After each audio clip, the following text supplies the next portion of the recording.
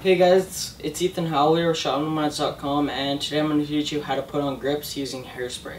So I find that the easiest way to put on grips is using regular old hairspray, as it's an item that's easy to obtain.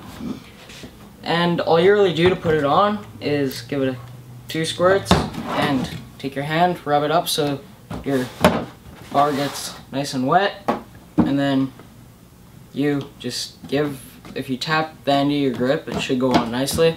And it has a little bit of slipping, but as hairspray dries really fast and it sticks, then it'll dry in about 5 minutes and you won't have any throttle grip.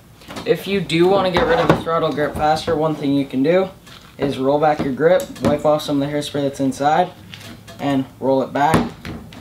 And if you do that on both ends, there's 0 throttle grip.